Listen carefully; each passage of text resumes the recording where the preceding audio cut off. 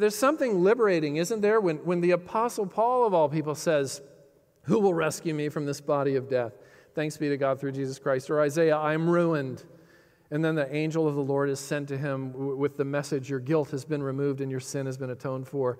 Or David, when he writes Psalm 51, after killing his best friend to cover up his abuse of power and Harvey Weinstein-like behavior.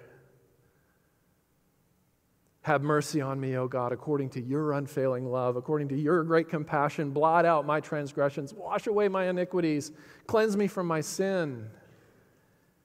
I don't know about you, but that gives me hope. That if people this jacked up find that kind of access to the love and grace and kindness and forgiveness of God, then there's hope for me too.